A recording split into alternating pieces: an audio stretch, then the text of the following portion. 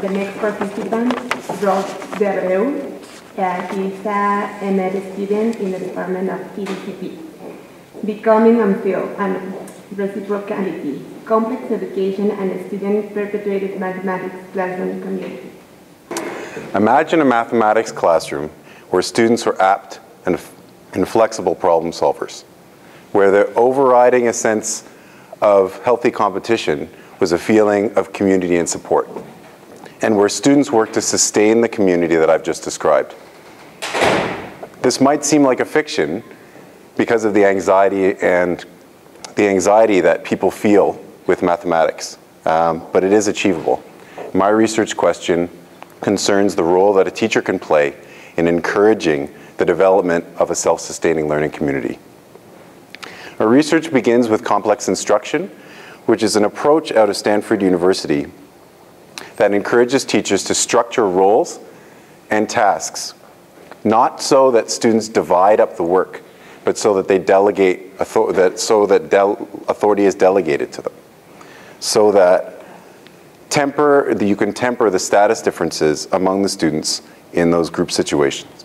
And students can come to value their own and others' perspectives.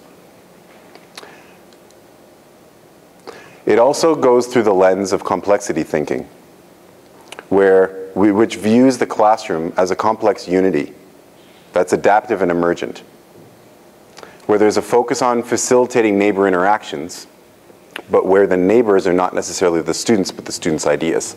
It's a very small but subtle difference. And